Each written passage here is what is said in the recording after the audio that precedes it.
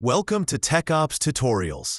Today we're exploring Linux Kernel 6.17, packed with performance, stability, and smarter system improvements.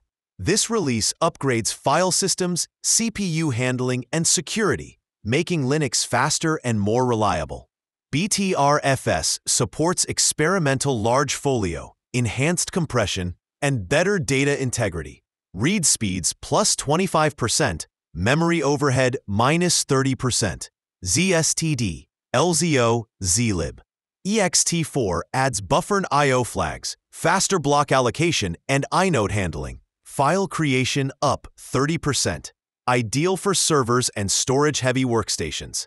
CPU performance improves with proxy execution and SMP kernels by default. Auxiliary clocks run independently, boosting accuracy and lowering overhead for real-time apps and industrial systems. Security tightens with AppArmor and BPF, while hardware support grows. Intel Arc, AMD RDNA 3, NVIDIA GPU drivers, Wi-Fi 7, Bluetooth 5.3, USB 4 version 2. Coming next, Kernel 6.18, expected late 2025.